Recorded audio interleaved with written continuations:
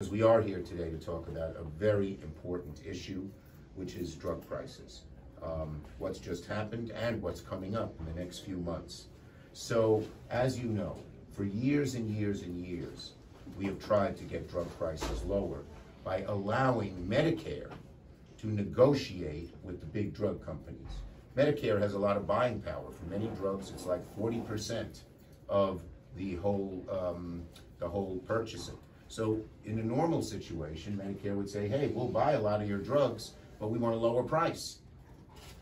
But unfortunately, because of the power of Big Pharma, decades ago, long before I got to the Senate, it was written into the law that Medicare couldn't negotiate. One of my goals as majority leader was to change that. And we did in the IRA, the Infrastructure Relief Bill.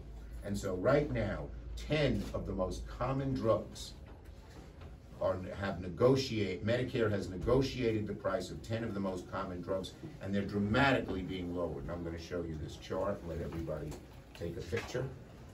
Make sure you guys from the press can get a copy of this. Can you all get it? I'll go to the other side too. But let me read some of them, okay? Okay, Eden. Let me read some of them. These are the most popular drugs. We have Eliquis, which is used in blood clots. It was $521 a month. It's now $231 a month, 56% reduction. We have Xarelto. That's for heart disease. $517 a month, $197 a month.